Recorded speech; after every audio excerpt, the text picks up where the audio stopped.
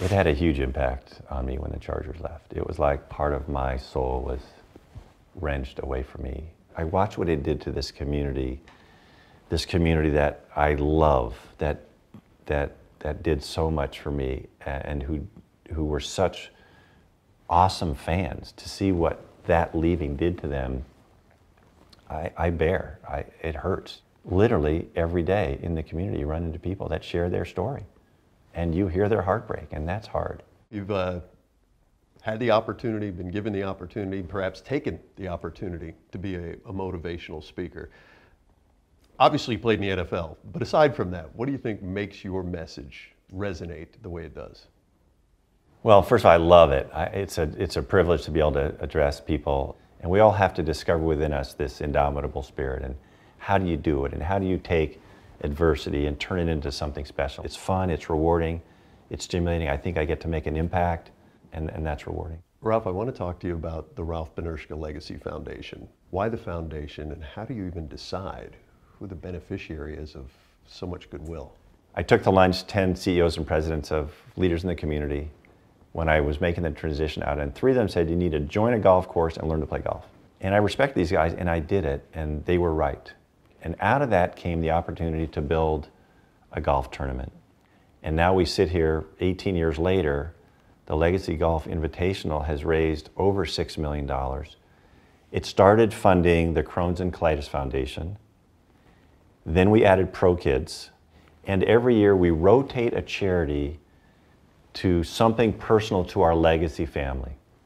One year, somebody's parents struggle with Alzheimer's. We funded Alzheimer's. One year it was MS. We give away anywhere from $300,000 to $600,000 every year to local charities. But it's these smaller, move the needle opportunities that really excite our group. Not just with the economics, but oftentimes $100,000 or $150,000 is a lot to move the needle, but it's also the exposure they get with our collection of legacy players who are leaders in the community, influencers in their own right, who have a heart and the means to make a difference.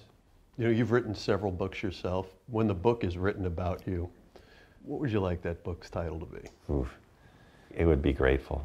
I guess it would be Grateful would be a great title.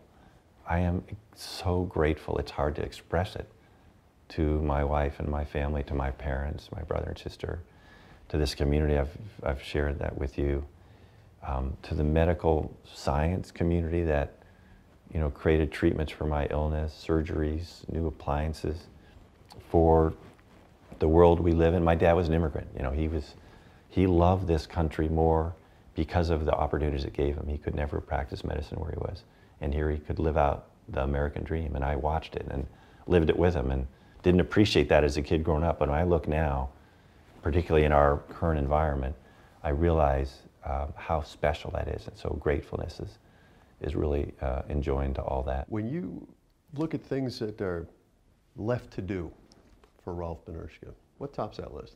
We still have special needs kids that we are taking care of, that we need to make sure they're good when we're gone. I have a son who's a sophomore, about to be a junior in college at TCU, who I'm marveling at as I watch him grow up, and I want to spend more time with Mary, our family. But I don't think I'll ever stop doing this in some capacity. It's rewarding.